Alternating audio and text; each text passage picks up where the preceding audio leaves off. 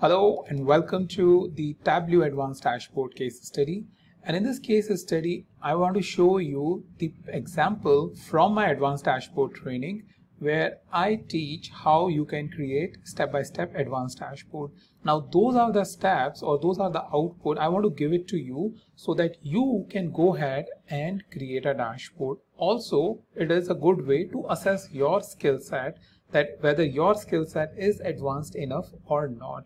So a lot will go on in this dashboard case study and I will show you what you need to achieve step by step. And if you face any problem, you can go through one of my previous case studies or tutorials to go through it. Couple of links I have already given in the description below that will going to help you create dashboards like this or create calculations like this. With that, let's get started and see how the advanced dashboard configuration looks like. Alright, so first thing first, where is the dataset? The dataset is present over here. This is the attrition.xls. The link is in the description for my main folder dataset. Within that, this particular dataset, I have kept it in the Power BI. However, I'm using it in Tableau. So you can come in the Power BI folder and this dataset is available. Also a couple of more based on the scenario. Plus, if you are interested in Power BI, then you can download this workbook as well, the dashboard which I have created.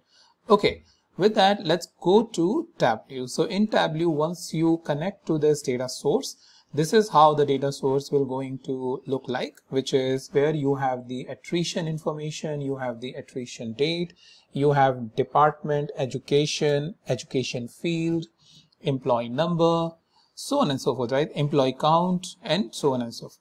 The survey and the rest of the other details. So a lot is going on in this dataset. Dataset is simple. So in my trainings, I just make sure that, I keep the dataset simple or straightforward. The reason for this is there's a lot basically going on before even creating the dashboard, because as a subject matter expert or as someone who needs to get the data to finally create the dashboard, either you have the responsibility to massage and clean the data or someone else in the IT department has the responsibility. So what I'm assuming is once you have got the data, now we are starting with the dashboard process, right? Because dashboard in itself is a very lengthy and tedious process, especially when you need to create a professional dashboard. Okay. So once you have what you need to do, there are a couple of KPIs that I am creating. So for example, I am creating the attrition rate.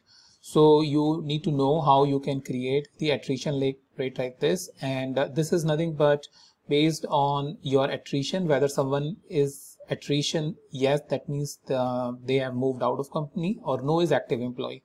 So what formula you will write to create the attrition rate. Similarly, once you have the attrition rate, it is important to give them the actual count. The manager wants to know out 237 is basically the count of 16.12%. But then 237 out of what, right? So out of 1233 active employee is what you have right now. So this is not truly out of, but basically it says that 237 is your attrition employee, 1233 is active employee who is currently working right now. But if you want to know out of how many employees 237 is coming, so basically what you need is 237 plus 1233. That can be the fourth KPI, which I have not created, but as part of this case study, I'm just telling you how you can go ahead and find that information as well. So you will get to know out of total employee, how many you have active employee, and out of total employee, how many you have the attrition employee. Then what you need to do is come over here and see the attrition and show the attrition by active employee and the attrition employee. So this orange-ish indicate the attrition and this indicates the active employee, and it is shown by the department, right? So for HR, how many? For R&D, how many active and attrition employees? Sales, how many attrition and active employee, right? So that is something we need to show it over here.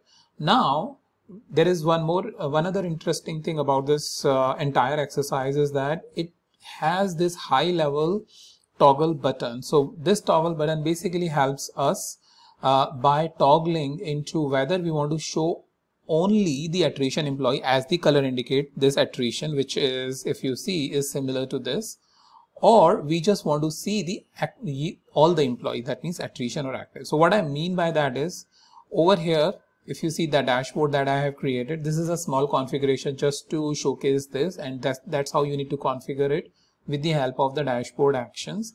Is that once you click over here, it basically shows that it is off and only you are viewing the attrition employee, and once it is enabled, it basically shows both attrition and active employee, right?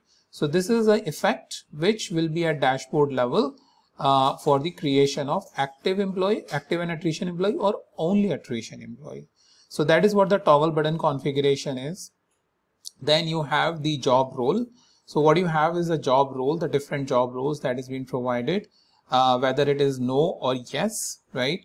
So this is something what you need to do. And gender, again, the same information, attrition and active employee by the gender, how many female employees you have as active and attrition, and then male employees. So clearly it looks like male employees are leaving a lot from the companies. Age group, that's how your visualization should look like, shows how many active employee you have and how many attrition employee you have in it. So that's one of the innovative way of showing the visualization, and this is where you have the group information, like where your age group is. So this is also something what you need to create a visualization like this. Now this shows by age group. Also we have the education. So this basically shows the attrition by education as to what the education of the person of the employee is. So clearly life sciences is where a lot of people are going. Medical is, sorry, life sciences where a lot of people going, then it is medical. And looks like these are the two very big departments that you are having. So clearly looks like it is a data from a sort of a pharmaceutical sort of a company, or company which has the medical sort of a background, right? So you have basically two field, education and education field. So if I come over here in the data, I'll show you, you have education and education field. So you need to create two charts which should toggle based on education or education field. That means there should be some sort of either a toggle button like this, or maybe a parameter which indicates that what do you want to see. You want to see the attrition information, attrition and active employee information by education or education field, right? So that's another dynamic behavior you need to achieve when you create the dashboard. But you need two visualization here. Not the two, but one visualization which will indicate whether you want to view education or education field. So if I show you, I have created this configuration using the parameter. So education field or education, the same chart is getting changed, and then I'll hide this card. Okay, so this is a chart you will going to create as part of this exercise. Then another very interesting is based on whether you want to see the trend by week, trend by month, trend by quarter, or trend by year. You know, it should show like this. So what do you have is basically, if I just take that up, you have the something called as period selector. So if I show this parameter, this is year right now, but if I select week, it doesn't show anything because we are in year sheet. So where we go, we come over here in week, and week is displayed, but nothing will come in month as well because week is currently displayed. So again, I will just show it over here, same parameter, and I will say month, and then only month will display, nothing will display in week. So what we are doing over here is we are dynamically displaying this information, which in the dashboard you can choose, click on button sort of an interface which I have created over here, month, quarter, week and year, and then each sheet will display dynamically, right? So that is also one of the advanced configuration you need to do. Not only this, another advanced configuration is something called showing based on the selection. Since I have selected the month, so it shows previous month. If I'm selecting week, it shows how much it was how much it has changed from previous week or previous quarter or previous month. So this is also a dynamic calculation which we want to give it to the user to indicate how much attrition either in positive or negative direction compared to the period you are selecting, right? Then what do I have is the environment satisfaction. This is basically 4 different type: environment satisfaction or job satisfaction. So what we are doing over here is, based on the survey setting of environment satisfaction, we are plotting it onto some sort of a heat map indicating where the attrition is high over here. That means the rating is low and 4 is the high, right? So clearly attrition employees, what is the rating? Active employee, what is the rating, right? But then an interesting thing is, based on these two measures, we are having a different color. There is a different color for attrition. There is a different color for active. Now that is something you need to achieve, because this is not straightforward. Reason for this is, on the color you have only one value, but over here we are categorizing the color based on whether it is attrition or it is basically your active, and that's what you can view it over here. So this is also a sort of a tricky configuration which you need to figure it out and spend time as to how you can achieve it, right? And finally, what do I have is basically the attrition details sheet, which is basically what you have is the different attrition information based on the employees who have been attrited. And the latest, basically you need to sort. Right now it is not sorted based on the latest, I believe, because you have May 3rd, 2022, April 30, but this needs to be sorted in the front end to show the latest attrition, and then you can filter it by, let's say, by department or employee number to view the information.